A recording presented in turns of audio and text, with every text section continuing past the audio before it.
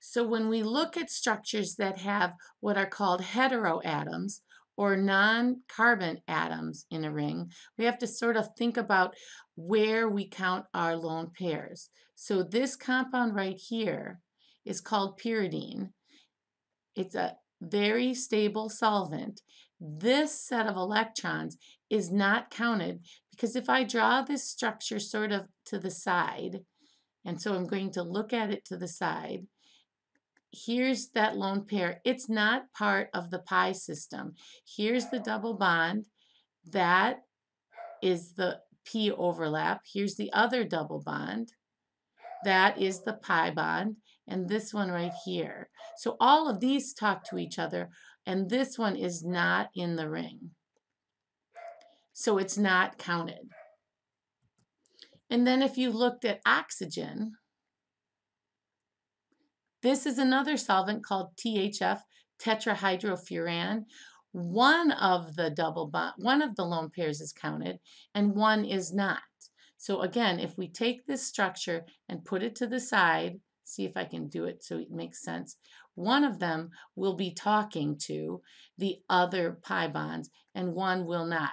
So this one's not in the ring and this one is. So this structure and this structure are both aromatic. So this is a structure that's on the summary document of one of the DNA bases, guanine.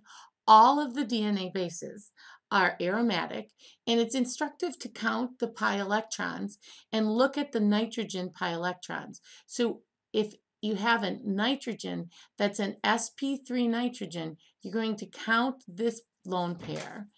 You count this pi bond. This pi bond is like the one in pyridine, so you don't count this. And then you're going to count that pi bond. Count this. Hi, there's Belle. Shush, Belle. Sorry about that. She's out of the room right now. So let's get back. We're going to count this set of lone pairs because it's in the ring. We'll count this pi bond because it's part of the pi system. This set of lone pairs doesn't count. It's like the lone pair in pyridine.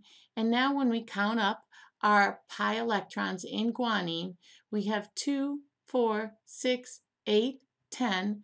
10 pi electrons. The structure is cyclic, planar, and conjugated. So guanine is an aromatic compound.